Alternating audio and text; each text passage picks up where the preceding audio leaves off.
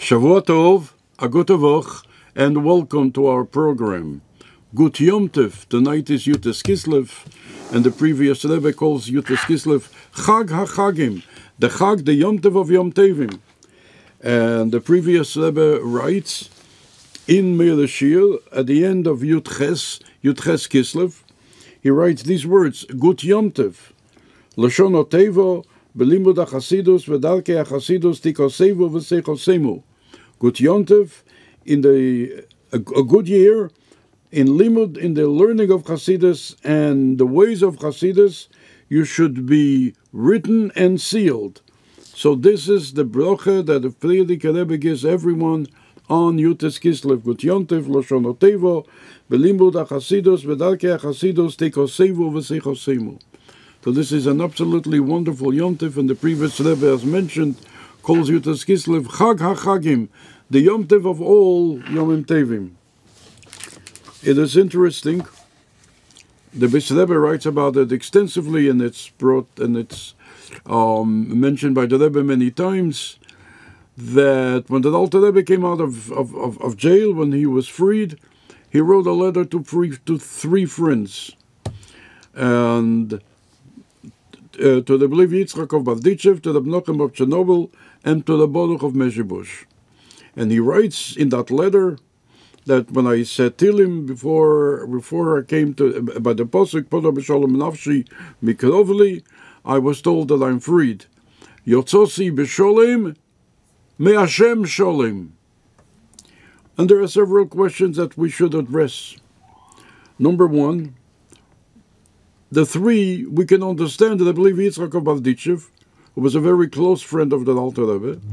We can understand the Menachem of Chernobyl. But why did he write the letter to the Baruch of Mezhibush? There was no big friendship between the Alter Rebbe and the Baruch of Mezhibush. As a matter of fact, the Baruch was opposed to the Shitta of the Alter Rebbe. So why, when the Alter Rebbe went out of jail, Yud Tes Kislev, he wrote a letter also to the Baruch of Mezhibush? Also, what we have to understand, Yotzosi B'Sholim Me Hashem Sholim. What does this mean? Yotzosi B'Sholim Me Hashem Sholim. And although it's repeated all the time, what is the question? I once asked one of the Ziknei Chassidim, who was an absolutely brilliant individual on Chassidus, and he kind of was taken aback. He didn't really give me an answer. Plus, we know that there was a discussion once between the Alter Rebbe and the Baruch of Mezhibush as to who was a bigger miyuchas. The Baruch of Mezhibush said that he's an einikel of the Baal Shem Tov. No, doch gut. So the Alter Rebbe said to him, ihr seid ein einikel begashmias, und ich bin ein einikel beruchnias. Now you're talking about Tugdeli Yisrael. And what are they arguing about? Who is a bigger miyuchas? Yeah, we can understand two kids who come to the Tzetzoyim Lavamalka, and they're each arguing who's a bigger miyuchas, my father, my mother, my grandmother, and so on. But Gedeli Yisrael should argue about who is a bigger miyuchas.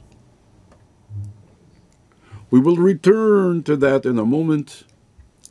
But first, our customary story. This, Rabbi Say, is an absolutely mind-boggling story, but I heard it from the individual with whom it happened.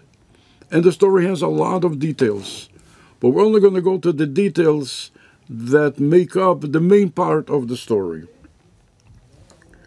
He was in Panama City many, many years ago, and he heard that there are two bochrim that are collecting money to open a Chabad house. Somehow, he met with them, and he takes out a lot of cash, $100 bills, and he gives them, and he says, take this. And they were like wondering, what's happening here? So he says, last night I saw the Rebbe in a dream, and the Rebbe told me that I should give a lot of money. And the Rebbe went with his hand like this. I asked it one. So he asked, it should be $100? The Rebbe said no. I said, $1,000? The Rebbe said yes. So this is $1,000 in cash. Please take this money from me. But the Rebbe also told me it should not be in Panama City. It should be outside of Panama City. After that, this is all part of many, many details that he said. After that, a friend told him that he should come to his office and he should put on film. And he came and he put on film. Then he said to him, I am going to the Rebbe, to New York, and I'm going to go to the Ehel. So if you want, write a letter to the Rebbe and give it to me, I will bring it to the Rebbe. He was far from writing a letter to the Rebbe, but his friend asked him. So he writes to the Rebbe and he says, Rebbe, give me a sign that I am on the right path. And then I will start keeping Shabbos. A few days later, they invited him to a Fabringen, and one of the people tells a story that he met somebody, him, the same person, at a bris, and he put on film with him. The people were wondering, what's the matter? This fellow didn't put on film before. He looked like he did, but in reality he did not. One of the people at that Fabringen gets up and says to me, if you promise me that you are going to put on film every day, I will get you the most beautiful, most perfect pair of film, 4x4.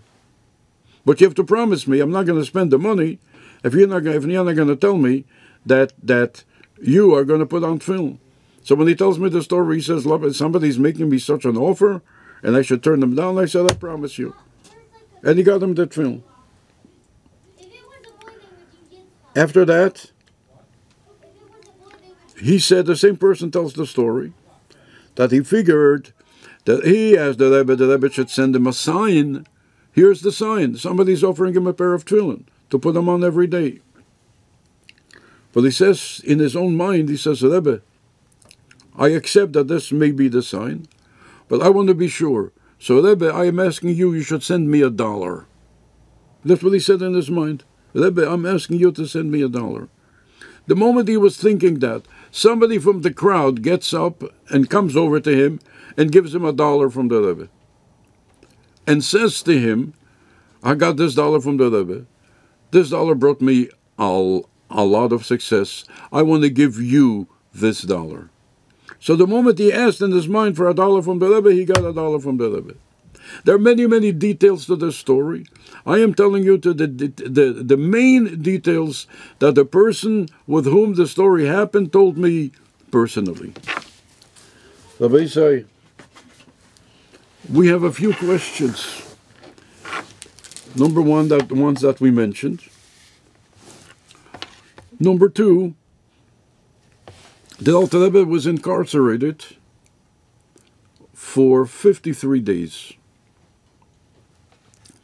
The Rebbe tells a story, the Rebbe by Fabringen told a story, that when the Alter Rebbe was in jail, he was visited by two people, by the Baal Shem Tov and the Mazritcha Magid. And the Rebbe says that he was visited by them begashmias. They came the shomes begufim into jail. In other words, they didn't come into this world in a spiritual way. They came to the world in a physical way. The Rebbe even says we should check whether the room was big enough for 3 people. And not only that, the Alter Rebbe realized, the Alter Rebbe knew the Mazritcha Magid. He didn't know the Baal Shem Tov, although the Baal Shem Tov is here, but Alter Rebbe was a child. But he realized it was the Baal Shem Tov because he walked in ahead of the Mazritcha Magid. So the Alter Rebbe knew it was the Baal Shem Tov. And they came into this world begufim gashmim, in their physical bodies. And the Alter Rebbe asked them, "Favos kumtos mir? I'm sitting in jail like a criminal. What did I do to deserve this? Why do I deserve? Favos kumtos mir? Why do I deserve this?" So they said to him, "Because you're disseminating the Torah of Chassidus, and therefore there's a kitluk, there's criticism on you." So the Alter Rebbe asks them, If that's the case, maybe I should stop. So they answered him, no. Since you already started, not only shouldn't you stop, you should do even more than before. This is the story the Rebbe told. And then the Rebbe says, let's analyze the story. The Alter Rebbe is asking a question. If there's criticism, and the criticism comes from above, and the Alter Rebbe even has a hava, maybe I should stop. So what's the answer? So they should have said, there's criticism, maybe you should stop. So they say, no. Since you started, you should not only continue, you should do even more. And the basic question is, so what has changed? The Alter Rebbe was in Tfisa for 53 days, and what has changed from the first day to the 53rd day? So we have to understand what happened here. Now, mentioned before that the Alter Rebbe had a conversation with the Baruch of Mezhibush, and the Baruch said that he's an einikel from Baal Shem. The Alter Rebbe replied, you're an einikel begashmis, I'm an einikel beruchnius.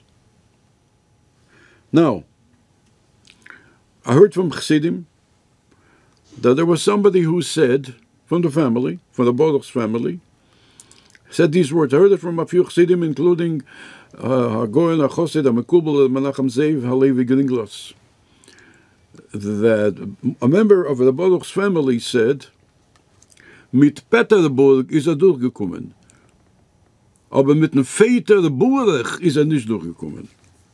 The Veterburg was a reference to the Baruch of Mezhibush.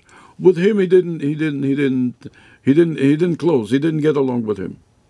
He finished with Peterburg. He finished, and he is out of Peterburg.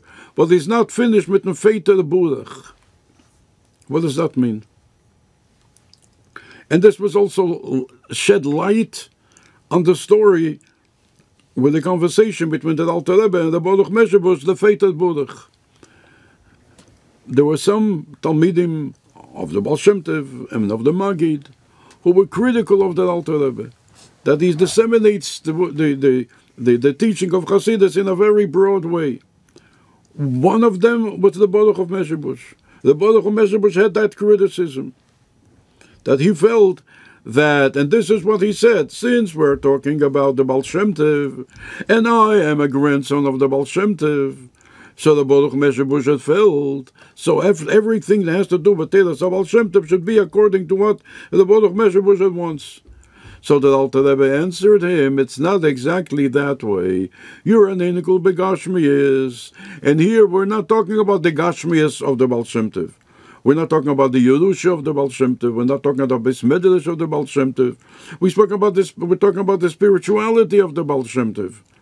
And that I am an einikel, said the Alter Rebbe, because he is the disciple of the Mazlicha Magid.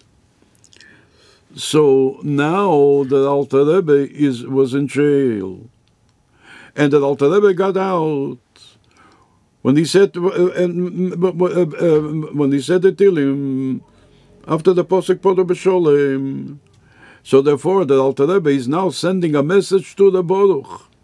The question is not why the Baruch, especially the Baruch who had the criticism, but now the criticism is off. And what does the Alter Rebbe say to him? Yotzosi b'sholim. I got out b'sholim. Why did I get out b'sholim? Me Hashem sholim, because I made peace with Almighty God. The Rebbe to remove the criticism. There's no longer criticism. So therefore, the Alter Rebbe wants to tell the Baruch that he should remove his criticism. Yotzosi b'sholim, me Hashem sholim, because now I'm at peace with God. So therefore, it's not a question why the Baruch, it's especially the Baruch, the fate of the Baruch, that now the Alter Rebbe wanted the Baruch to remove the criticism. And this is the pshat from Yotzosi b'sholim, me Hashem sholim. What is left for us, and the Rebbe explains, what has changed between the first day when the Alter Rebbe was incarcerated and the 53rd day when the Alter Rebbe was freed? And the Rebbe answered, nothing on the surface has changed, only one thing, the Mesilas Nefesh of the Alter Rebbe. The Alter Rebbe went on Mesilas Nefesh knowing Mesiras Nefesh means that him knowing that his life is at stake, and still the Alter Rebbe did it. It's that Mesiras Nefesh that broke through. And now we understand they answered them. The Baal Shem Tov and the Mazditche Maggid answered them, since you started, your Mesiras Nefesh will break through everything. Not only shouldn't you stop, you should continue even more than before.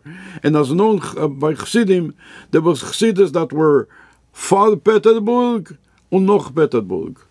The Chassidus Far Peterburg was very, very short. A posik, a few wörter, without a lot of explanations. The Chassidus Noch Peterburg, but with great explanations. Not only because the Mesiras Nefesh of the Alter Rebbe was spoiled, not only that he shouldn't have to stop what he did before, but he should continue even more than before, as we saw happened Noch Peterburg. It was before Yud Tes Kislev, in the year Tofrei Samach Beis. Tofrei Samach Beis is 1902, and this was Yud Tes Kislev was the end of 1901.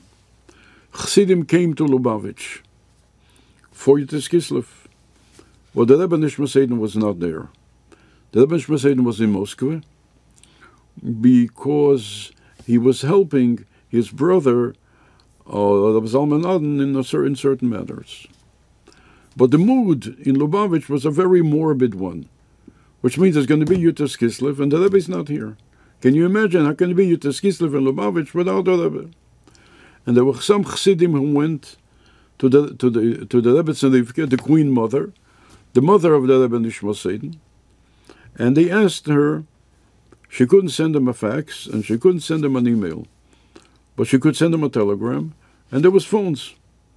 She should get in touch with him in Moscow and ask him to come to Lubavitch for Yud Tes Kislev. She was a very, very smart woman. My father used to talk about her smarts very, very strong. That once there was a chassid who took a little mashke, maybe he shouldn't have said what he said, but he said to the Rebbe Tzadivke, "Ihr weißt nicht wer euer Sohn ist." What he meant to say is, you have no idea who your son is.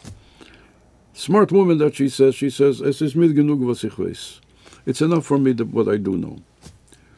So now they are saying to her she should contact her son and ask her son to come to Lubavitch from Moscow. You should be in Lubavitch or Yud Tes Kislev.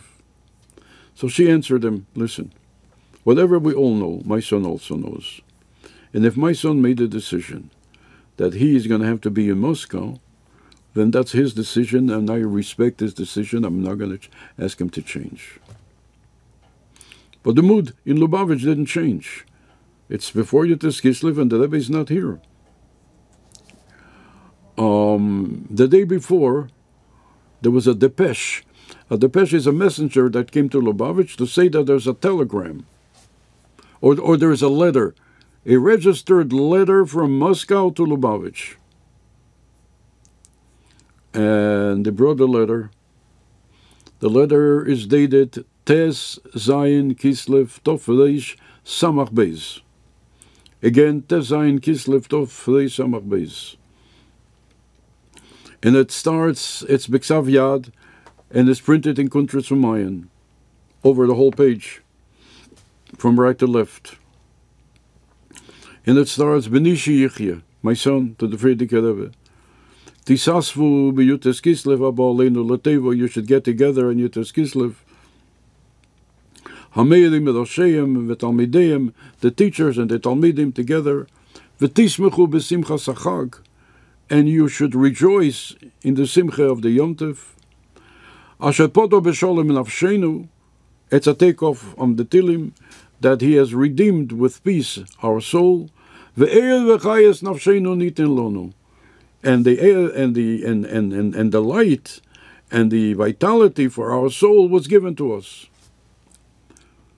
V'kolev it is close that this day is Rosh Hashanah LaChasidus. This day is Rosh Hashanah LaChasidus, Asher Yichilunu Avesenu LaBesenu Agdeshim, and it continues, Hi Teras HaBaal Shem Tov.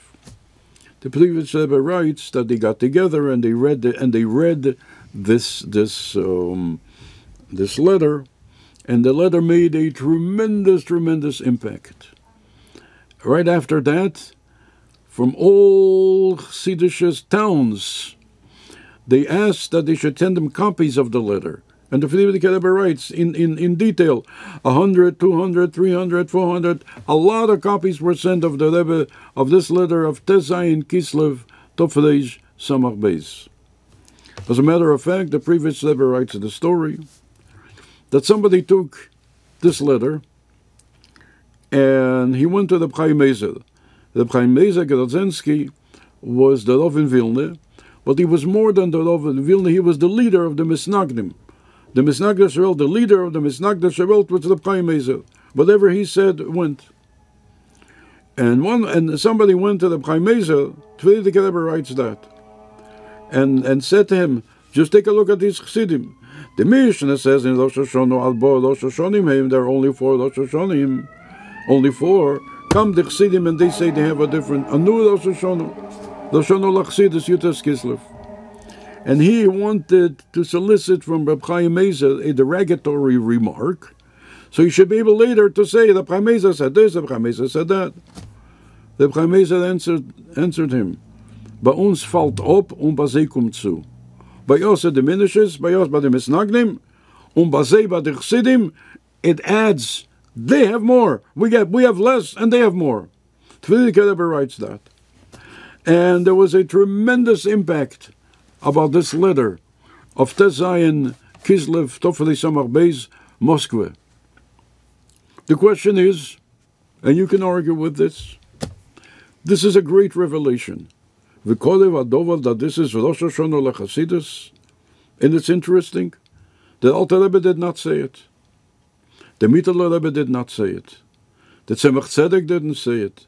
The Rebbe Maharash didn't say it. The Rebbe Nishma also didn't say it until Tofreish Samach Beis. Now he says, Tofreish Samach Beis, the Zion Kislev in Moscow, Kolev Adover, it's closed, that this day is Rosh Hashanah L'Chassidus.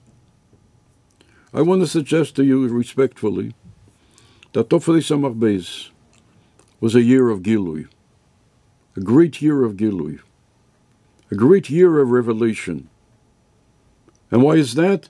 It was the year that Rebbe was born. The Rebbe was born Yud Aleph Nisan Tofreish Samach Beis. And Yud Tes Kislev, the Rebbe was already in this world. So therefore, in this great year of revelation of Tofreish Samach Beis, it's going to be Yud Aleph Nisan, the Rebbe is going to be born. So this was part of the great revelation of the year Tofreish Samach Beis. And that's why specifically in this year, the Rebbe Nishma said made a revelation called Vadovo of this year is Yud Tes Kislev. This Yud Tes Kislev is Rosh Hashanah L'Chassidus. Rabbi say this was Yud Tes Kislev Tofreish Samach Beis. Since then, the Rebbe took Yud Tes Kislev. Frierdiker Rebbe says it's Chag HaChagim, and Yud Tes Kislev became the grand Yom Tov of all Chassidim. Baruch Hashem, today there are many, many Yomim Tevim that Chassidim have. The